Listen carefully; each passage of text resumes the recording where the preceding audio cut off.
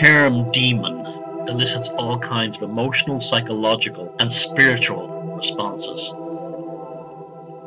often negative and sometimes terrifying.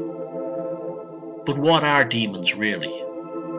Do demons exist in our minds? Or are they entities living in a different reality and at war with humanity?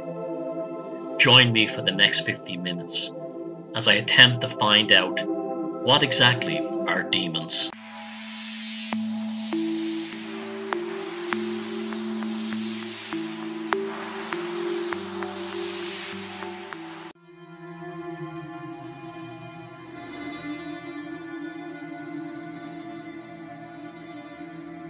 The Irish poet and statesman William Butler Yeats, the father of psychoanalysis Carl Jung, the painter Salvador Dali, and even the great Italian medieval poet, writer, and philosopher Dante himself were all believers in demons.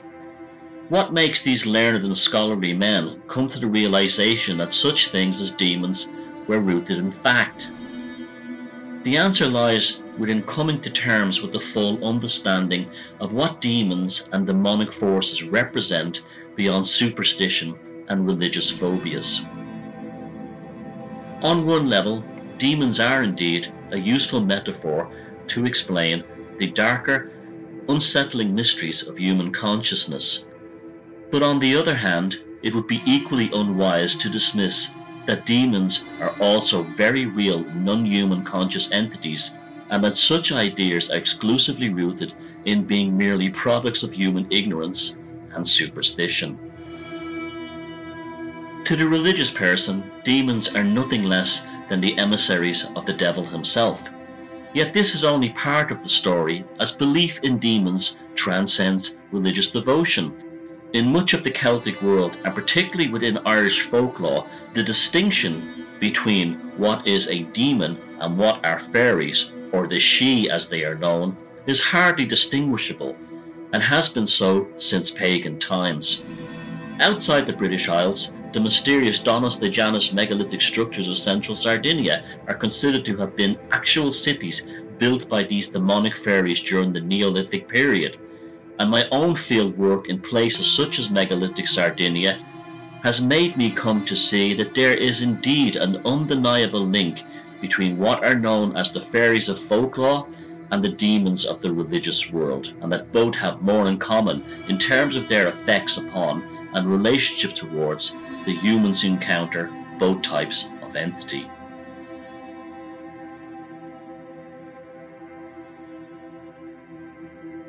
If there's one thing we can say for certain about the belief in demons and demonology, it is, beyond doubt, a universal belief.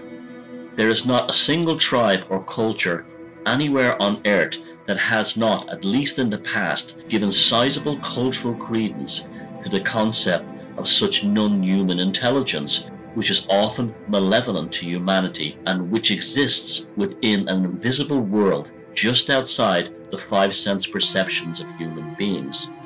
However, when it suits these entities, and when they are summoned by willing humans, the demons and similar entities can be transported over into our own reality to manifest before our very eyes, either as terrifying monsters or invisible forces which generate chaos and malady within the environment they enter upon. In every culture, this act of demonic invocation, be it one of deliberate or unwelcomed intrusion, has been and is still taken very seriously, and is an act to be approached with tremendous caution. The term demon itself is derived from the Greek daimonion or daemon. Although the ancient Greeks did not consider the idea of a demon to be exclusively malevolent to human interests, they were also believed to be associated with an unknown or exterior aspect of human consciousness, which later Carl Jung termed as Shatanic, and is related to the gods and spirits of the underworld, of the earth, and is ultimately derived from the dark material side of the psyche. Jung himself openly described not only communicating with demons and these dark gods and goddesses of the psyche made manifest within his alchemical tower, but also illustrated these entities he encountered within his legendary Red Book, which was kept locked away until his death and which was to be denied publication for several more decades. Jung believed that the demons and other entities of religion and folklore had not vanished with the Age of Reason. Rather, they had been transformed into new entities and forms to reflect our contemporary experiences, beliefs, and fears, from flying devils to flying saucers. However, although they were products of the human psyche, they could still manifest in physical form. Within the Indo-European tradition, demons were considered to be unclean spirits. This idea is almost certainly rooted in the ancient Babylonian belief, from which Judaism and Christianity have their primordial origins, and which associated demons as being dwellers of caves, underground pits, rubbish dumps, and old abandoned places. This may have made its way, in time, into the post-Christian folklore of the British Isles, which also believed that the fallen angels or defeated fairies resided inside Neolithic and Bronze Age passage mounds, and which, if the unsuspecting individual entered, would be energetically digested by the evil forces within the central chambers, as would a morsel of food be digested within the stomach of a man.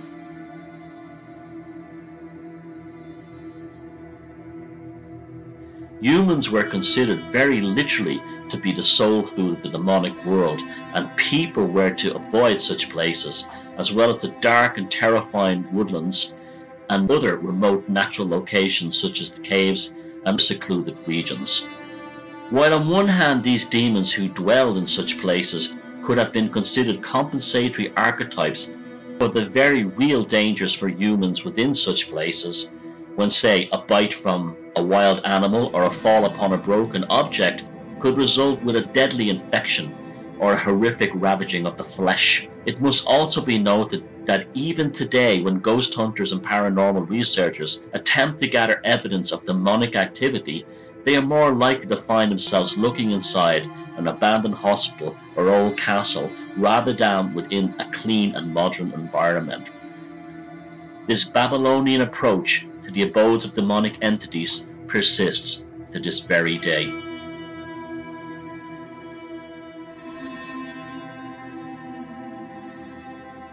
During the period of the European Renaissance, the approach towards demons by the educated classes changed to that of considering them to be useful tools within the practice of magic and witchcraft.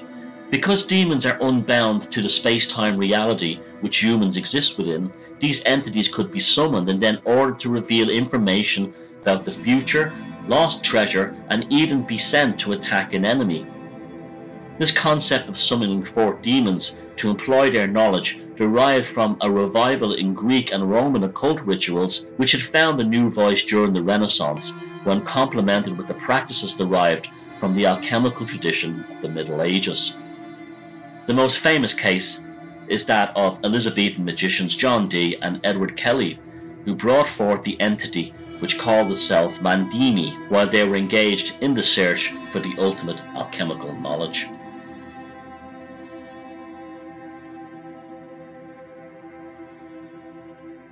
This utilization of demons being invoked by magicians and occultists to be employed as weapons in something akin to spiritual warfare.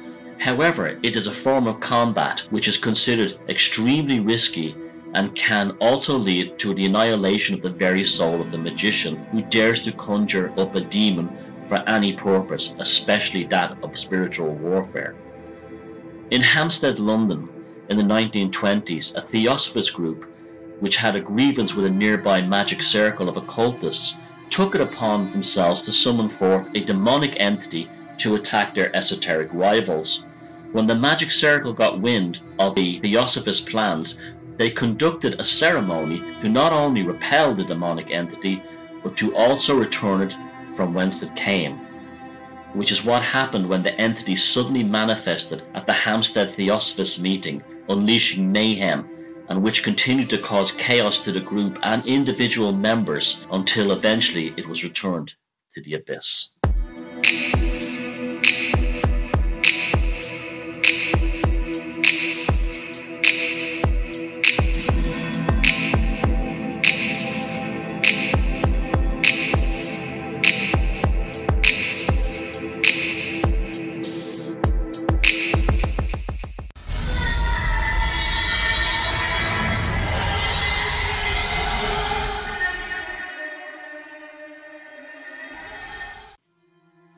By the time of the Greek and Roman classical civilizations, a belief began to take root that both statues of gods and humans, due mainly to the advancement in realistic artistic renderings of the human form, were believed to be possessed by actual entities. Statues of, say, the god Apollo, Hecate, and so on.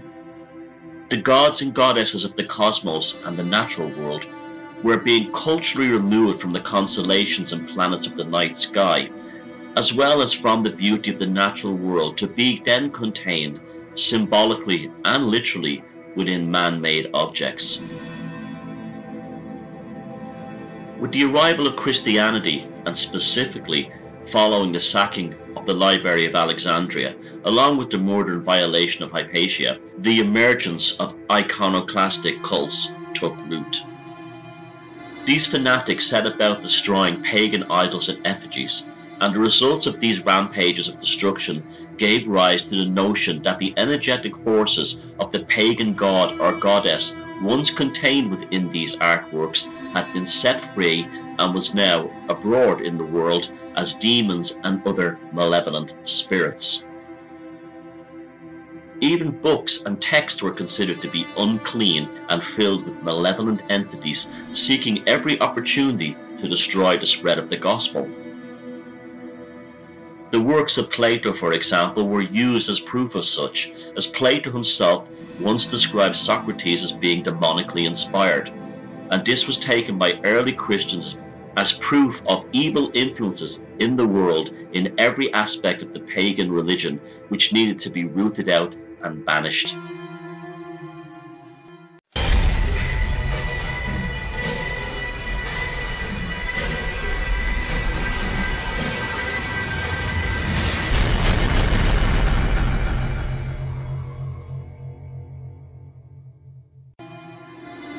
The initial war of locating and scattering the demons to the four winds is the origin of the rite of exorcism. It is also the reason why the Catholic Church goes to extreme lengths in order to avoid performing an exorcism, as the immortal nature of the demon means it cannot be ever destroyed, only set free into the world, and the hunt begins again, thereby creating a self-perpetuating world of endless opportunities for the ambitious exorcist.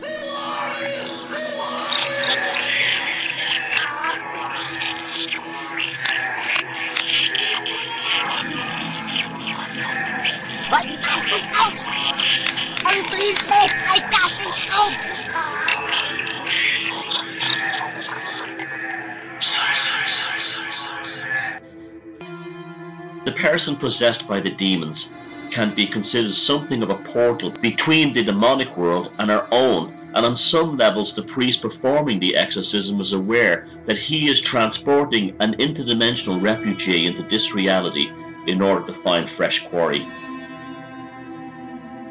Once again, we see this idea transferred into European folklore, in that the destruction of pagan fairy forts and other ancient sites, releasing the fairies who once resided inside them as vengeful spirits who will torment and seek revenge upon the violators and their descendants.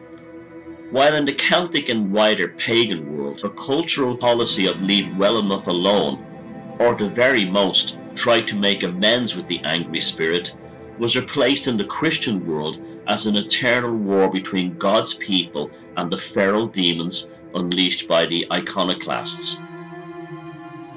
In many ways, the desire to utilize demons with the revival of witchcraft starting in the Renaissance had more in common with this appeasement and tolerance policy towards non-human entities as it existed in paganism. Eventually, with the Byzantine translation of the Hebrew texts into Greek, Christians would come to see even entire cities and communities as being repositories of these feral demons. From the Cathars to Salem, to the satanic panics of the 1980s, demonic infestation, akin to an invasion by an outside force upon the Christian world.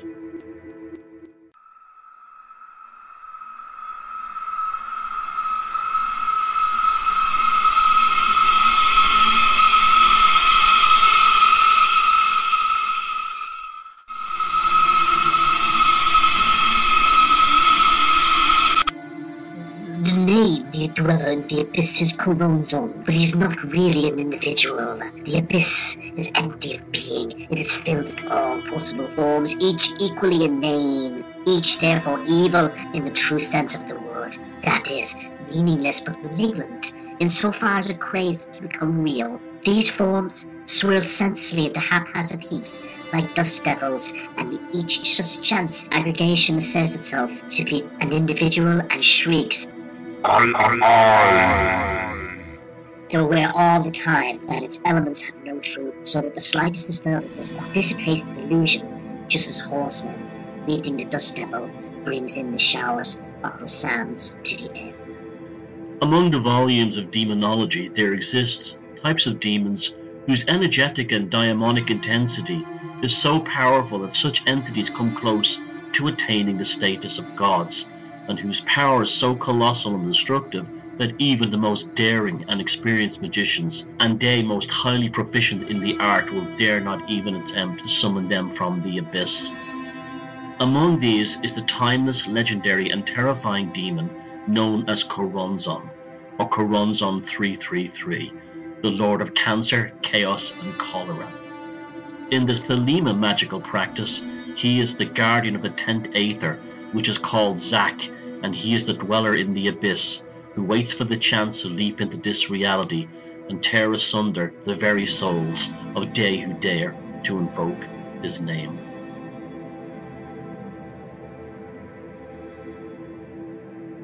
The term abyss, since the Middle Ages, has been taken as being akin to some kind of hell, where all manner of horrors and depravity take place. The abyss is also the unseen realm of the demons, and also that of the jinn of the Middle East, the fairies of the Celtic world, elves of the Nordic mythology, and the Penagagalan of the East Asian tradition, and other non-material entities in all different cultures. Every folk and mythological tradition has their own name for these mysterious landscapes beyond the five-sense reality, which we in the West have known as the abyss since the classical era. This bottomless non-reality where all the mysteries and fears of the world lay hidden below. Since the arrival of the Christian era, and in order to discourage notions of nature gods and polytheism, the meaning of the term abyss was changed to that of purely negative and evil connotations. However, this is not the original meaning of the term. In ancient times, the abyss was compared to being the inner reaches of the human mind where untapped powers are uncovered and used by those who are willing and perhaps foolhardy enough to go looking for them.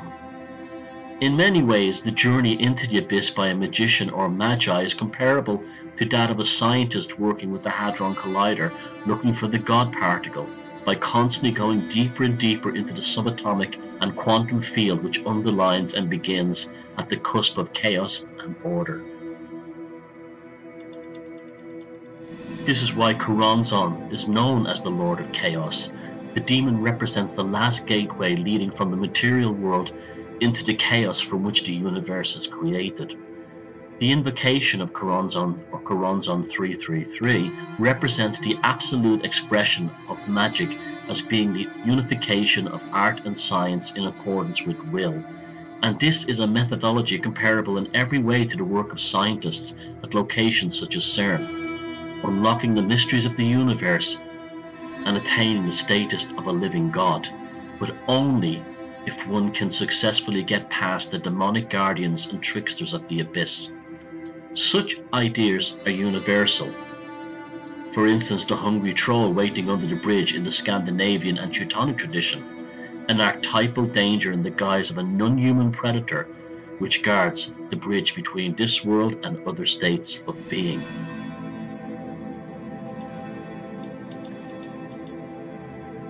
The World Wide Web itself was created by CERN and launched into the public domain on April 30th, 1993, which just happens to be Walpurgis Night, or the Witches' Sabbath as it is known in Central Europe. An intriguing date indeed for the launch of the most profound technological invention of the modern era, or perhaps of all time. It was also during this early phase of the World Wide Web that the Chaos Magicians were flourishing as a movement which sought to modernize magical ritual beyond what they saw were the outdated and overly academic approaches of Aleister Crowley's Thelema. One of the founders of Chaos Magic, Peter Carroll, created the ritual known as the Mass of Choronzon, based again on a scientific, in the magical sense, approach of launching one's ego into the abyss in order to achieve more synchronistic generated results of the process rather than achieving a specific objective aim as outlined at the start of the rite. No different than when a particle is launched into the CERN accelerator and the scientists wait to see what may or may not result from this. Choronzon's employment as the guardian of the 10th Aether can be seen in metaphoric terms as the key to unlocking the full potential of human consciousness and thereby unleashing powers such as extrasensory perception and telekinesis, and employing these abilities as on-demand functions when needed. This desire to enter into the unknown and Choronzon-guarded reaches of the abyss alas comes with a great price, be it the great financial cost of the CERN particle collider or the cost of the mind and soul of the magician. This price was clearly paid by Aleister Crowley's disciple and scribe Victor Newberg when the pair successfully brought Choronzon into full manifestation as a shape-shifting monster and seductress during a ritual they performed in the Sahara Desert in 1909. Choronzon was almost certainly the same demon who manipulated and fooled both Edward Kelly and John Dee back in the court of Queen Elizabeth, and which caused Kelly to refer to the demon Choronzon as the mightiest of devils.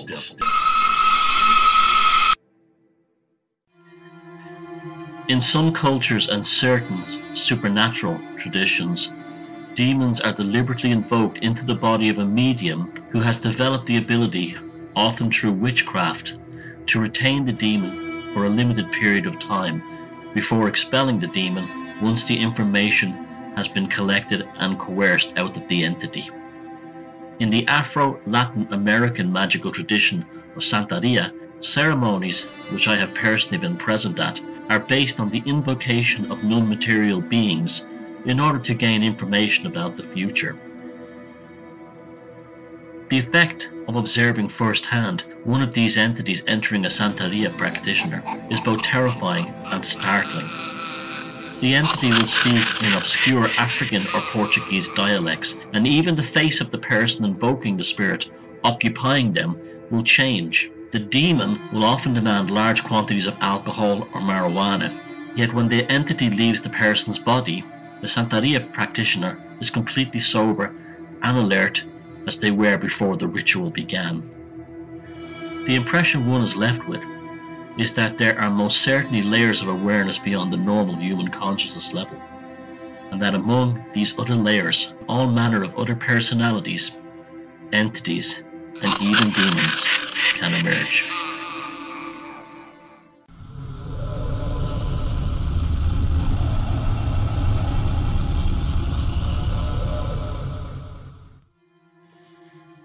Anthropologists agree that nearly all cultures have believed in spirits, demons, and other entities which inhabit or affect human life, and the vast majority of societies have also recorded dramatic stories of demonic possession. Often, it is hard to make the distinction between what is a devil and what is a demon, and in the case of most demonic possessions, the demon will often refer to itself as the devil or Satan, although there's almost no theological evidence to demonstrate that such an entity or being as the devil actually exists. In these cases, it's almost certain that the demon invokes the name of the devil in order to create something of an egotistical sense of importance to dominate and suppress individuals who are aware that they're dealing with demonic possession. Theologians interpret devils as fallen angels. The name Satan, for instance, means the enemy or the evil one. Lucifer, on the other hand, means the light bearer, and these are known as the kings of the devils or the kings of the demons. The devil and demons are often depicted as being hairy, having horns, having a long reptilian tail, and universally cloven hooves. All of these symbolize the archetypes of wrongdoing and lying in terms of them denoting a fall from grace, and the unconscious forces that influence our psyches and cause us to degrade ourselves and take part in moral wrongdoings and degenerate behavior. In theology, Satan is the enemy of spirituality or spiritual elevation. Symbolically, he represents the dark side of the amphitheia, the reptilian symbol of spiritual death.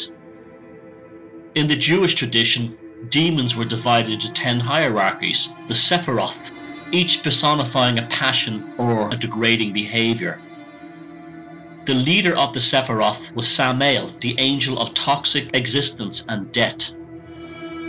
The Shaitan of the Kabbalah seduced the very first woman. His wife was Lilith, the mistress of debauchery and wickedness. She represented the nocturnal power in the Kabbalah, which regards these demons as blind forces of creation, being inferior to men. In more ancient theological approaches, these demons were divine emanations who lived within the blood of human beings, as this blood contained the principle of a vital heat. This is why Moses forbade the consumption of animal blood, believing that it contained demons, and these demons would then transfer themselves into the bloodlines of the Hebrews. Kabbalists also say that Satan's real name is Jehovah, spelt backwards. Carl Jung, on the other hand, claimed that demons are neuroses and complexes, that is to say, liable to provoke permanent disturbance in the psychic life of individuals.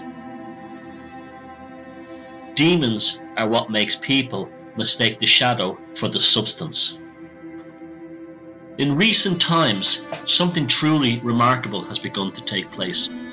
Medical professionals are coming forward in increasing numbers and openly admitting a great risk to both their standing and their careers, that in some small cases of undiagnosable mental illness, demonic possession is real.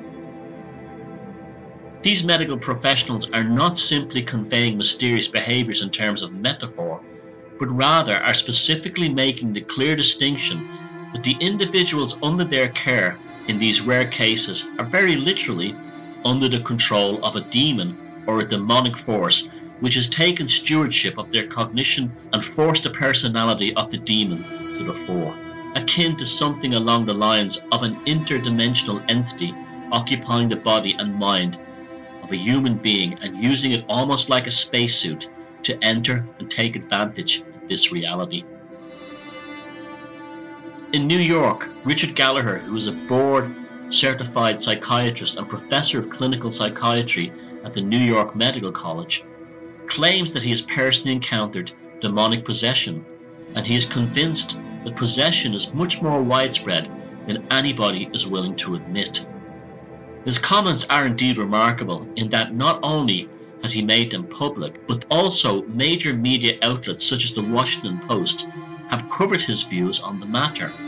Gallagher, who states he is a man of science and a lover of history, studied at Princeton, Yale, and Columbia universities, and is of no doubt that demonic possession is very real, and although not rare, is still far more prevalent than he first assumed.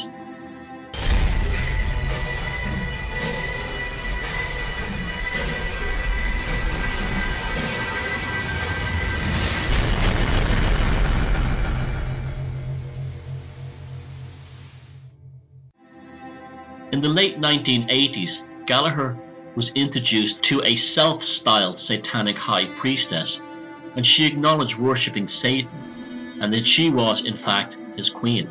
A Catholic priest who introduced Gallagher to this woman stated that he had asked him to get involved in the case because he was a man of science. This introduction took place during the height of the so-called satanic panic of the 1980s, and at first Gallagher, being a man of science and a lover of history, was inclined towards skepticism. However, as soon as he became involved in the case, he realized that the woman's behavior exceeded what could be explained with his professional training. The possessed woman could tell some people their secret weaknesses. She knew how individuals she had never known had died, including Gallagher's mother, by ovarian cancer. Such ability to know the unknowable has also been observed in schizophrenics. Gallagher then discovered that during her exorcism, witnesses heard the self-proclaimed satanic priestess speaking in multiple languages, including Latin, which was completely unfamiliar to her outside of trances. Eventually, Gallagher was to accept that this was not psychosis and concluded and agreed with the priest that this woman was indeed possessed. The Catholic priest who had asked for Gallagher's opinion of this bizarre case was the most experienced exorcist in the USA at the time, described him as an erudite and sensible man, and from this Gallagher developed a 25-year-long series of consultations in which he helped clergy from multiple denominations and faith to filter episodes of mental illness, which represent the overwhelming majority of cases, from actual demonic possession by entities. The evidence presented to Gallagher and his careful observation during his career has led him to believe in certain extremely uncommon cases can be explained no other way apart from the patient possessed by demons. Assaults upon the individuals are classified either as demonic possessions or as the slightly more common but less intense attacks usually called oppressions. A possessed individual may suddenly, in a type of trance, voice statements of astonishing venom and contempt for religion, while understanding and speaking various foreign languages previously unknown to them.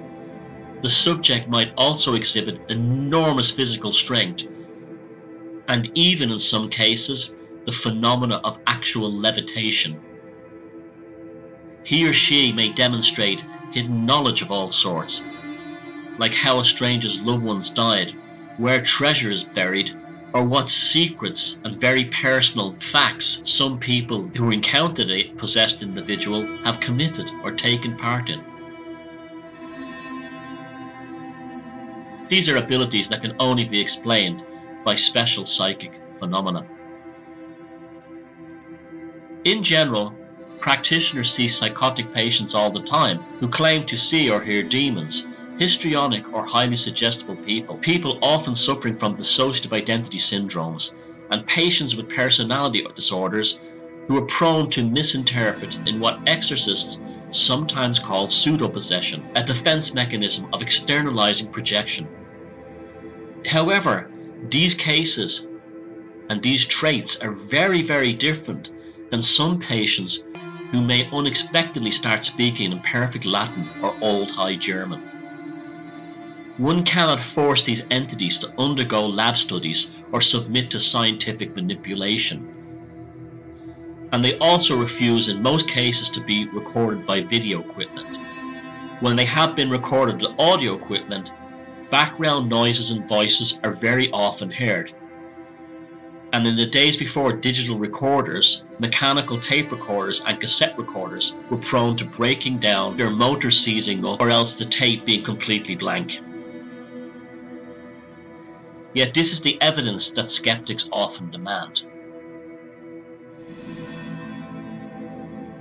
The Catholic Church holds that demons are sentient and possess their own wills. They are also far craftier and far more devious than humans, sow confusion and seed doubt. This is how they gaslight.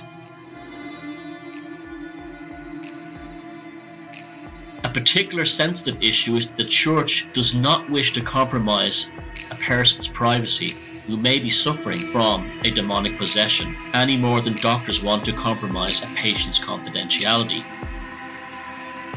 People who dismiss these cases of demonic possession, according to Gallagher, unwittingly prevent patients from receiving the help they desperately require, either by failing to recommend them for psychiatric treatment or by not informing their spiritual ministers that something beyond a mental or other illness seems to be the issue.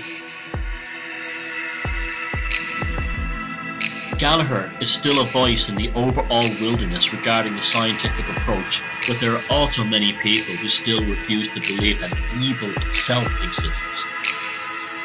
That is, until one morning they wake up and it is staring them right in the face.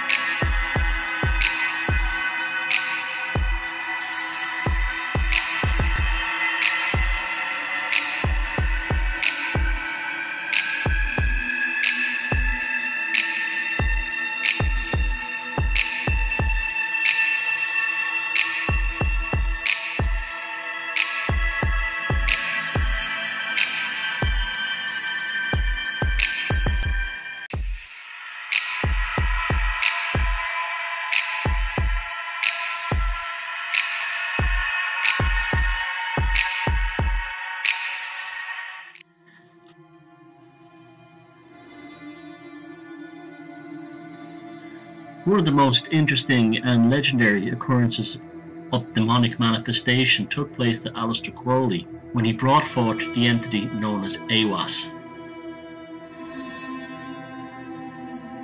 This event took place on April 8th, 9th and 10th, the year 1904, and Crowley claimed to be the incorporeal voice that dictated the book of the law.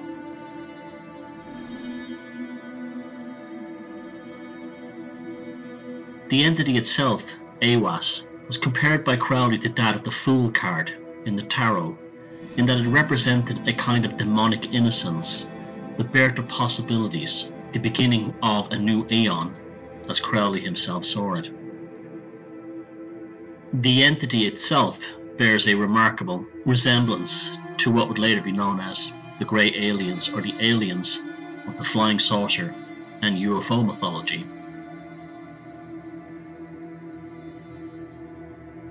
But is a view which ufologists and other investigators of this phenomena, such as alien abduction, have constantly mistaken these entities for aliens from other planets, when in reality they are demonic manifestations, brought into manifestation unwillingly by individuals.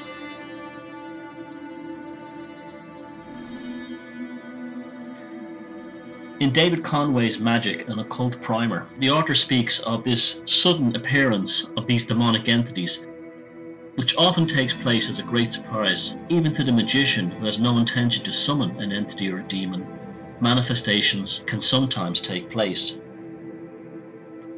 Even though magicians take care to set up ceremonial preliminaries designed to ensure that undesirable influences are kept out of the magic circle, eventually a time will come when the magician's experiments may well introduce him to what Conway calls as the delinquents of the astral dark, those devils and demons so beloved of storytellers the world over.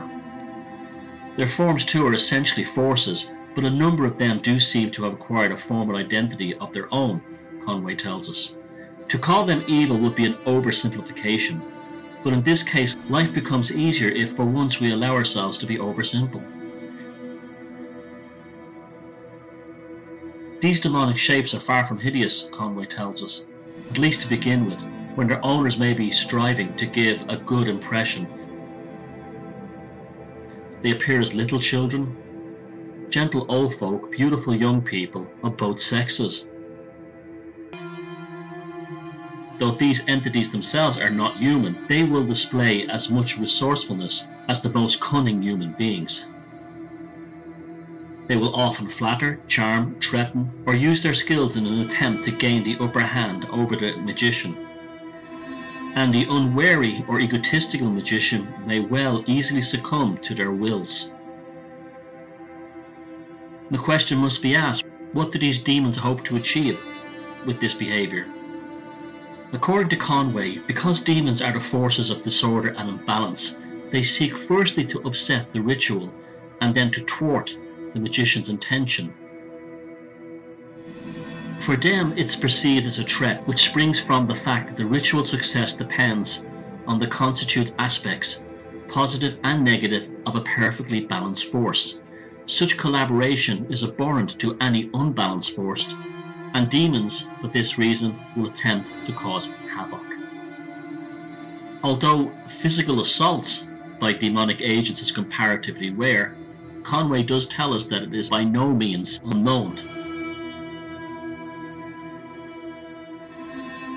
However, Conway makes the point of stressing that a physical beating might be more preferable to a psychological assault imposed upon the victim by the demonic force. What he calls the science fiction monster will still be there, but the magician alone will be aware of it inside his mind, causing torment, causing pain that will be so acute that his body will bear no scars. His own hell will be secretive, a private madness that no one else can share or even start to comprehend.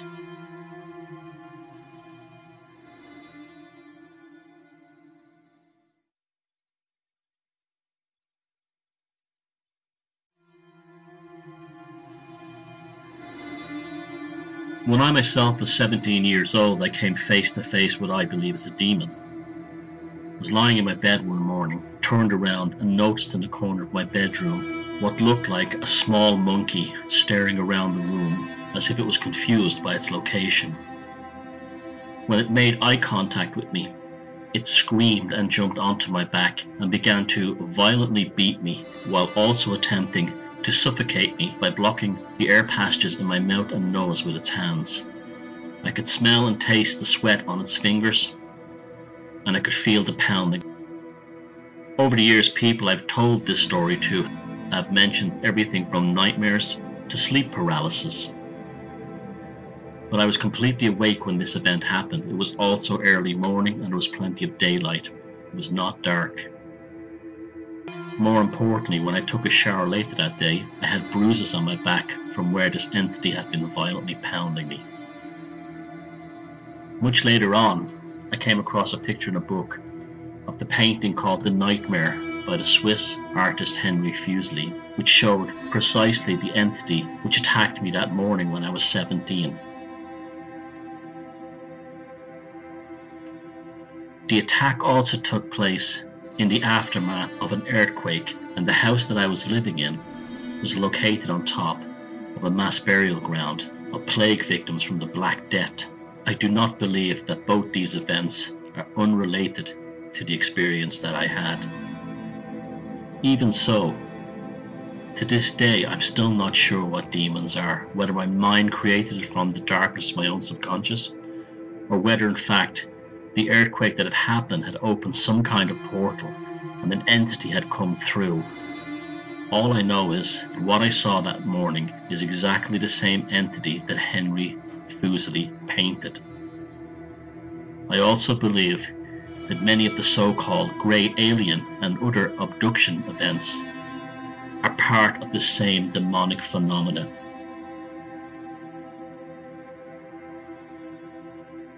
There are many years of personally looking into this subject, having first-hand experience, and seeking answers in every place, from magical texts to psychology and theology. I still can't say precisely what demons are. But one thing I do know for sure is that demons are real.